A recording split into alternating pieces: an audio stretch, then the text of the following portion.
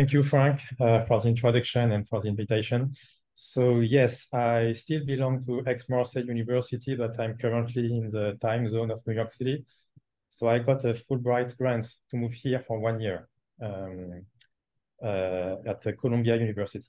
So during this talk, I would like to focus on applications of thermoplasmonics, nanophotonics, and cell biology. And the common point of all these applications is the imaging of a wavefront, of an optical wavefront. So first, I would like to focus on this concept, optical wavefronts, and then I will describe the applications. So, and especially in the frame of microscopy. So just consider a microscope with an object at the sample plane of your microscope, any object you want, so the object you are used to. And so we consider this object and we send light from the top. So this is the description of the side view of the object on your microscope, on your cover slip, for instance. So this object is characterized by a refractive index, different from the environment. So if you send light, like a plane wave, this plane wave gets distorted. Just because, for instance, in this case, light is traveling slower in this material here. So this is the new wavefront, the distorted wavefront by the objects lying on your microscope. So we are interested in this wavefront profile, which is also what we call the optical path difference, delta L, which is nothing but the thickness of your object times the mismatch of the indices. So the technique I'm going to present right now is capable of mapping the profile you see here, the optical path difference, the wavefront. And this wavefront is nothing but the phase. Sometimes we also call that a phase, that our technique is capable of mapping the phase of light, just because this wavefront or this optical path difference is directly proportional to the phase of light. So this is what we measure, and how do we do that? Yes, sorry. So the object you had in mind, I don't know what it was, but in our case, we used many different things, like a living cell. So in this case, you have this kind of wavefront distortion, but you can also have a wavefront distortion if you heat, if you have a microscale temperature gradient, if you have a nanoparticle, if you have like a 2D material, metasurface, or any roughness on the surface. So in all these conditions, we can use our wavefront microscopy technique. And this is some examples of images we get when we use this technique. So these are real experimental images, although they look a bit 3D. These are real images of these 6 kinds of samples we used.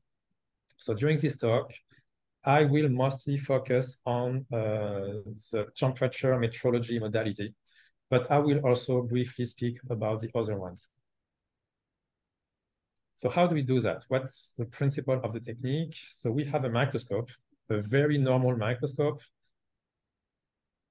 light from the top, your sample, and the bottom of the inverted microscope with a camera. So it looks like, and this you have your object, your phase object. So it looks like a very normal microscope. The only difference with a very normal microscope is the presence of a diffraction grating in front of the camera, like 1 millimeter from the sensor of the camera. This grating has to be very special. It has to be a 2-dimensional grating with black lines defining transparent holes, square holes, with a phase checkerboard pattern, 0 and pi phase shifts. If you do that, you can map the wavefront of light and not only the intensity. I will explain why in a minute. So either you do that, you place your wavefront, your grating 1 millimeter from the camera, or if you don't have space to do it, because usually there is no space to do it, you may want to re-image your grating in front of your camera using a 4F relay lens system. That's also possible. And this is what actually we are doing now. It's much more flexible to be able to move the grating to change the sensitivity. So this is an idea of what we are doing now. The grating, a relay lens, and a camera. This is a raw image we got with a camera, with this kind of camera, with when the object is a living cell. So usually I never show this image, and even less in papers because it's not very nice. But actually, so this is a raw image. This is not post-processed for the moment. But if you zoom in, so let's zoom in on this image. Zoom in, zoom in. So I show this image because this is instructive. You see the raw image featuring many dots, bright dots. So each dot corresponds to one transparent hole of the grating. So this is, for instance, the raw image when we image a microbead. So you see all these dots. Each dot is coming from these square holes. And from this image, using a post-processing algorithm, we can retrieve the intensity and the phase, or the transmittance and the wavefront. So two images in one. So I won't enter into the details how we do it, how this algorithm is doing it, just to give you a flavor of how it's working. The transmitted image, the information of the transmitted image is contained within the intensity of the spots. And the information on the wavefront is contained within the positions of the spots. When the wavefront gets distorted on the camera, these dots you see here, they move, slightly move. It's like a shadow effect, okay? And from this motion of these spots, we can reconstruct the wavefront gradients that we integrate to get a wavefront. So just to show you the kind of images we have in biology. So these are neurons that are living on a cover slip. And this is accelerated. The full movie is like 15 hours. So let's move on. Yeah. So here you see neurites moving that are normally invisible because much too thin using normal bright field microscopy. With wavefront microscopy, because we can see what is invisible, we can beautifully see all the neurites, how you have mass transport along the neurites. If you look at them, you can see quantified mass transport. And at the end, they touch, they connect within the field of view. But I won't focus too much on what this technique can do in biology. It has been used a lot in biology. I will more focus on what we can do in nanophotonics and thermoplasmonics. So let's focus first on how we have been using this technique, this wavefront microscopy technique for 13 years now as a temperature microscopy technique. So this is basically what we have done, what I have done most of my research time for more than 10 years, heating gold nanoparticles using light. When you do that, it's not complicated, actually. Anyone can do that. Just focus a laser on gold nanoparticles and it will be hot. The challenge is not really to heat. The challenge is more to measure the temperature. This is complicated because this is at the nanoscale, at the microscale. So we are doing that using wavefront microscopy. When you heat, like, for instance, a single nanoparticle, like this one, and you send a plane wave, this plane wave is distorted by a thermal lens effect. The refractive index of the liquid decreases, so you have like a lens, and hence the distortion of the wavefront. So we can map this wavefront distortion, and this is the image you have here. With a normal camera, you would not see anything. If you hit like that with a normal camera, you don't see anything. With this wavefront camera, you see a beautiful noise-free distortion of the wavefront. But this is not the temperature profile. This is still a wavefront distortion due to a three-dimensional temperature profile. But if you do some theory, you can easily show that you can retrieve still the temperature distribution from this wavefront distortion. This is a single nanoparticle, the wavefront distortion. And these two images are retrieved from this wavefront distortion, the temperature map, and even more interestingly, the power per unit area. So this is very interesting because if you sum all these pixels of this image, you get a power.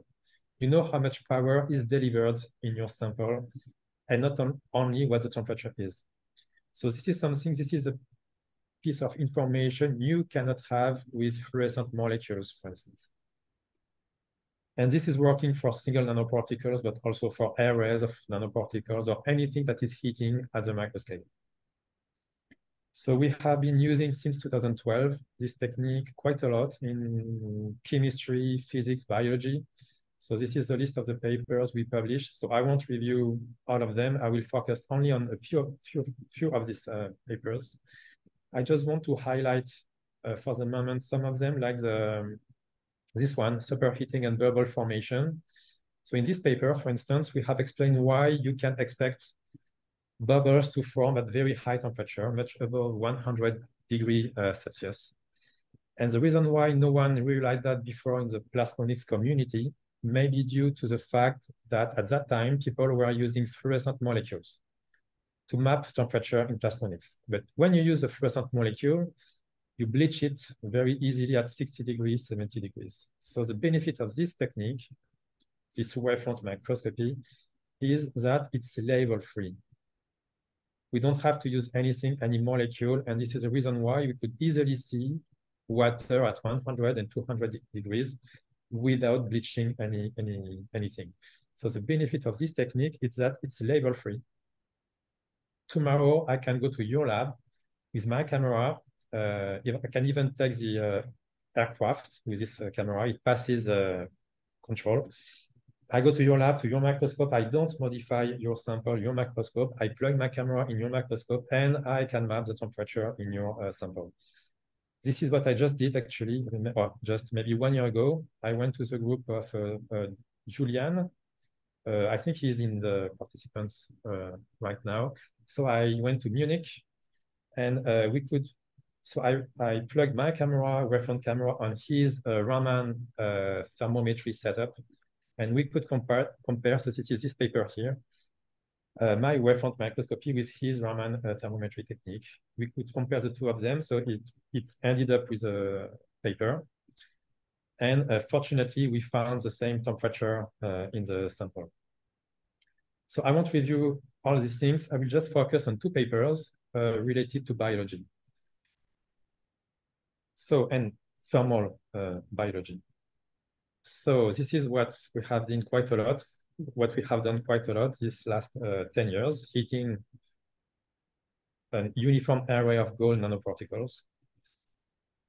This is a side view of what we have done and the kind of temperature map we can measure. And this is what we have done. We cultured living cells on top of this array of nanoparticles, and we heated them with a laser. And the aim was to study thermal effects, I'm just reading. It's just to study how a living cell can fight against any temperature increase. So this is a kind of, with our microscope and this Wavefront microscopy, this is what we can have at the same time. The shape of the cell using Wavefront microscopy, as I have shown with the neurons, the temperature distribution using the exact same Wavefront microscopy, the exact same camera. So with one camera, we have these two images. And in parallel, we could also measure fluorescence, like regular fluorescence. And we label these cells so that we can see how they try to fight against temperature increase. So what they fight against, when they are stressed, these cells, their nucleus, they feature bright fluorescent granules. When the laser is off, they disappear. When the laser is on, they appear, and this is reversible, and this is accelerated. And here you can see the monitoring of the intensity of the fluorescence of the granules. The two granules that you see in the nucleus, their fluorescence 1 and 2 as a function of time. And we have been heating only for 1 minute. And at different temperatures, 39, 42, and 44. And you can see that the more you heat and the more it takes time for the cell to recover from this stress. So what was the aim of this study? The aim was to show the community the benefit of using microscale heating using a laser. Biologists, they already do that. It was not new. They already know how to tag these cells this way. But when they did that, they were heating the whole stage of the microscope and even sometimes the whole microscope at 37, 39. When you do that, you have to wait for the stabilization of the temperature, which can take 5 minutes, 10 minutes, even more. So you cannot reach this time scale of a few seconds. And as you see on these graphs, cells, when they are stressed this way, they can react in a few seconds. And you only realize it, you can only measure it if you can heat very fast, if you can set the temperature very fast. And there is no secret. If you want the temperature to be set very fast, you have to heat at a microscale. Otherwise, you suffer from inertia. Hi. Yes? Gael, do you have a question? No. Yeah, okay. Just reading the question. So yes, I didn't speak about the spatial resolution of the technique. So it is diffraction limited, meaning that you reach the diffraction limits depending on the wavelength. So typically we have a diffraction resolution, spatial resolution of 500 nanometers. So yes, in our case, we set the temperature at the millisecond scale. So we have the time zero to investigate any temperature-induced effect in biology. So yes, this was the work of my previous PhD student, Adrien Robert. Another application, a more recent application. In this application, we push a bit the button of the knob of the laser to exceed 100 degrees. And because there is interest in doing that in biology, because I don't know if you know that, but the highest temperature for life on the Earth is around 120 degrees. So these are microorganisms that are living at the bottom of the ocean, very close to these black smokers. Here, there are some bacteria that can live at very high temperature. Biologists, they know how to collect them. So they dive, they take them.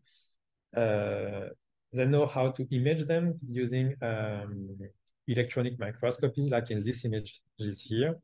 However, the problem with this kind of images the biologists have is that they are dead. I mean, not the biologists, the cells, they are dead because you are using electronic microscopy. And which is quite frustrating for biologists supposed to study life. So we thought maybe we could just did what we did in the past, that we just have to turn the knob a bit more and we should be able to observe living hyper thermophilic microorganisms in a microscope without heating the microscope at such a high temperature, because there is no commercial solution to heat a microscope at such a high temperature. So we tried, stated this way, it looks simple, but it was a bit complicated. We have to fight against convection and so on. So this was in collaboration with Patrick Forter, a biologist, a specialist in this field of research.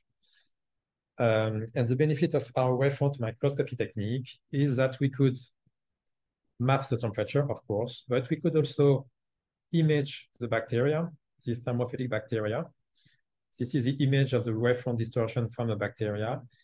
And the strong benefit is that if you sum all the pixels of this image, you get what is called not the optical path difference, but the optical volume, which is here. And if you get here the optical volume, and this quantity is directly proportional to the mass of the bacteria.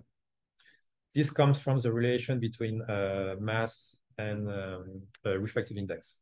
So this technique, I didn't say that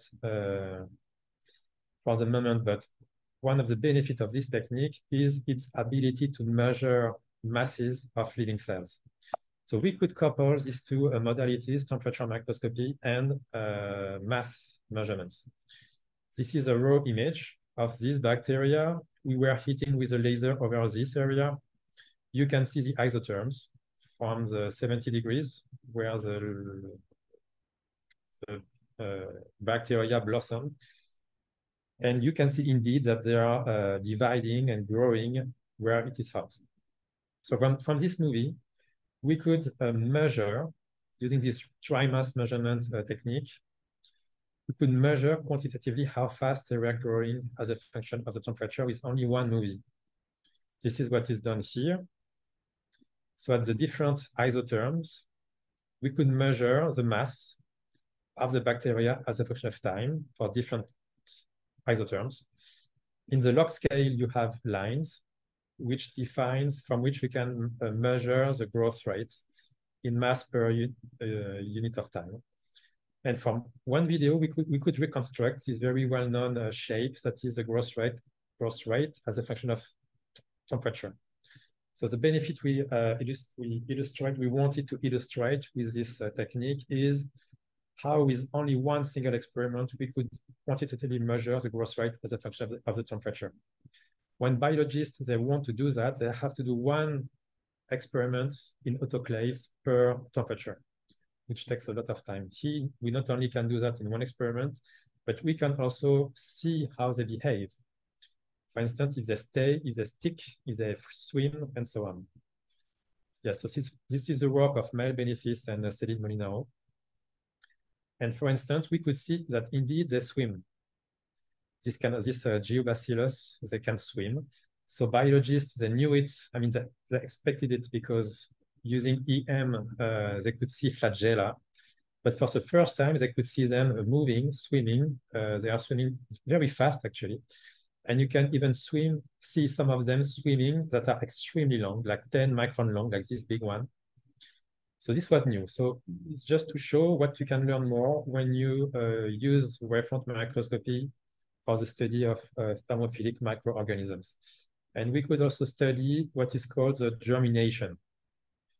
These bacteria, when they are stressed, they sporulate, they form spores. And these spores, they are very stable. But as soon as the conditions are back to normal, they germinate. So from these spores, for instance, this one, you see it creates a bacteria again, a valid bacteria. It's in a stochastic manner, so not all of them at the same time. So first this one, and then you can see a second one, like here, and so on. So we could quantify how fast they were growing as a function of the temperature and so on. So now I will leave biology and focus on the applications in the nanophotonics. So you remember what I have said, you can use this technique to image temperature profiles, but nanoparticles themselves also distort any incoming wavefront, any flat wavefront. So the image is like an airy disk, airy pattern. So the images are great. You get the intensity and the phase of light. So you get basically the electromagnetic, the full electromagnetic field. But the interest is not only to show beautiful images. The interest is the following. If you consider these two images, and if you multiply these two images pixel-wise, and more precisely, if you multiply the square root of the first image, of the intensity image, by the complex exponential of the phase image, and if you sum all the pixels of the resulting complex image, you get a complex number. And this complex number is nothing but the complex optical polarizability of the particle. So this is great. Once you know that, you know basically all the optical properties of your particle. And in particular, the three cross sections: extinction, scattering, and absorption. In principle, when you want to measure these three features, you need three setups. Here is one setup And I would even say with one image, you can measure, fully characterize these three cross-sections. And these are the measurements as a function of the wavelengths. The measurements are the circles, and the theory are the solid lines. So we basically had a look to anything we had in the drawers of the Fresnel Institute. So we had nanoparticles, but we also had 2D materials like graphene. And in this case, on this image on the right, it was molybdenum disulfide, which is a 3-atom thick 2D material. And this is the kind of images we have with this kind of material. And in this case, you can also do some quantitative metrology by multiplying these two images. But the expression is a bit different. Here you have the inverse of the square root, and at the end, you don't have any integration, meaning that this quantity sigma is not a number, it's an image. And this is the image of the complex optical conductivity of the material, which can be converted into the complex refractive index. So you have a map of the refractive index of the material. So we measured graphene, MOS2, and this is where we are compared with the literature in terms of real and imaginary part of the refractive index, and also for MOS2, and also as a function of the wavelengths. And the last object we investigated in for nanophotonics applications was metasurfaces. So this is the kind of metasurface that we investigated. So metasurfaces like this meta lens are aimed to distort a wavefront. So using wavefront microscopy to characterize meta lenses, it's the most natural characterization technique you can think of. And this is theory compared to experiments. So the agreement is very, very good. So this was the work. So everything I presented related to nanophotonics, so nanoparticles, 2D materials, and these metasurfaces was the work of Samira Kadir, a previous postdoc of mine. And also what we did here for these metasurfaces and the nanoparticle paper was also in collaboration with Michael Scholl, so the previous speaker of this session. So this is the end of my presentation. So just to summarize, everything we have investigated means nanophotonics and biology. And just a few words regarding this technique, which is a bit mysterious for many people. It looks very powerful, but not well known. So it has been invented like 20 years ago, but it has been introduced in microscopy more recently. And now it's more and more used. So not for many people for the moment. We are mainly French people using it, as you can see on the statistics here. But I am expecting a more balanced dispersion of the technique in the next years in the whole planet, because there are many, many things to do in biology, nanophotonics, and anything at the micro scale.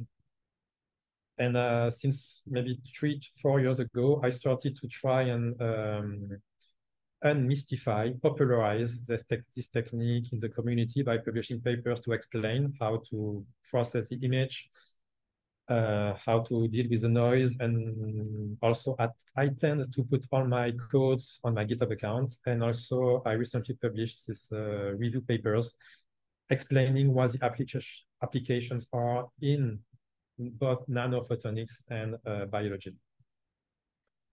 So these are all the people who have been working on wavefront microscopy at the Fresnel Institute, and also all the collaboration we had regarding everything, all what I presented today. And thank you all for your attention. Thank you very much, Guillaume, for the very nice talk with the nice results. And Germany was not on the map, apparently, yet. So are there any questions? There's already one question in the chat from Huyan. You want to ask yourself, or should I read it? I can also quickly read it. So regarding the polarizability measurements, is there any size limit for the particles? Is the first question, and then it continues, which are the smallest that can be measured if the particles were asymmetric would it be possible to measure the different components of the polarizability? Yes. So I said we are diffraction limited.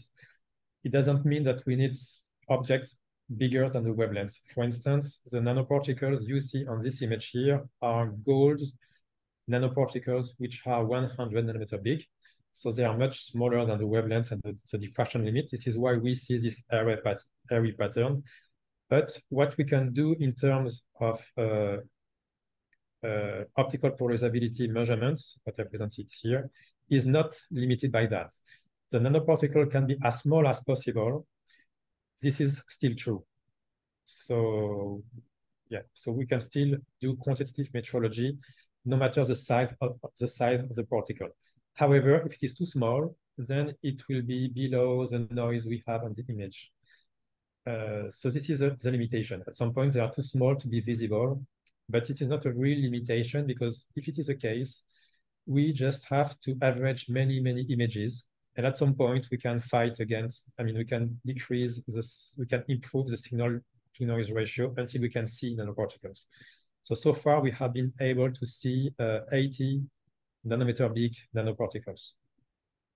And regarding the asymmetry, yes, if they are asymmetric, so there is a technique that consists in sending linear polarization and rotating this linear polarization and acquiring a series of images with different polarizations. If you do that, you can fully characterize your particle polarization-wise. There's another question by Deepta Prata. I read it as well. For the heating of cells, would the method be still possible if the heating agents are inside the cell, or would the method work in a strongly scattering complex medium? So yes, it would work as well. Equally, it would be exactly the same. The only problem we have when we do that is that when we scan our laser, for instance, if by chance we hit like an agglomeration of particles, we burn everything. So we do not work with internalization of particles because of this reason. We prefer to work with a corporate uniform distribution of nanoparticles and the cells on top. This way, we can put our laser anywhere we want. No surprise. We always have the same temperature increase, but nothing prevents from putting your laser within, putting the nanoparticles within the cells. Yeah. So maybe while the others prepare for questions, I have also a question. There was a lot said about resolution, and I was wondering also in terms of the phase delay, this minimum phase delay you can detect. This will depend solely on the signal to noise ratio or the averaging you do. Yeah. What is the smallest phase delay if you want to look, for example, at the distribution of chemical components, also changing the refractive index of the mixture? So the minimum, the typical wavefront distortion we can measure in nanometers, it's below 1 nanometer. It's typically 0.3 for like 1 second exposure time. But it depends on the exposure time and the number of images you manage to average per second or per unit of time. So there is no limit. There is no limit. If you, for instance, use a very high-speed camera and a huge huge light intensity, you can image maybe 1,000 images per second. And in this case, you have a huge, a fantastic signal to noise ratio. So typically it's 0.3. We can go down to 0.1, even less. And if you think about it, this length, it's the size of a hydrogen atom. So this technique is really, really sensitive in terms of wavefront distortion. We can measure a single layer of carbon atom, graphene. So it's very good. We already tried to image chemicals, but since we have to fight against the signal to noise ratio and accumulate many images, since we are moving and we do not have the time resolution, so we didn't push towards this direction, but it could be possible to image concentration gradients within fluids. Yeah. Okay, I will contact you again because of this issue, I think. Yeah. So there's a new question prepared from Pavel. In temperature measurements, can you discriminate between heating and cooling? So let's say we manage to cool down locally, it would just lead to an inverted contrast, and our algorithm would work equally. It would give a negative temperature. Yes, sure, it would work. However, I don't know how we could cool down. If you cool down using a Peltier cell, for instance, or anything else, you will cool down your whole sample, and we don't see anything. So I think Pavel has an idea about that. Okay. So if there is an ID, it will be perfect. But just something important, we are only sensitive to gradients, wavefront gradients. So if you uniformly heat your sample, we don't see anything. We just see a temperature increase, not the absolute temperature. But yes, if you manage to cool down, it will work also. This would be local cooling, of course.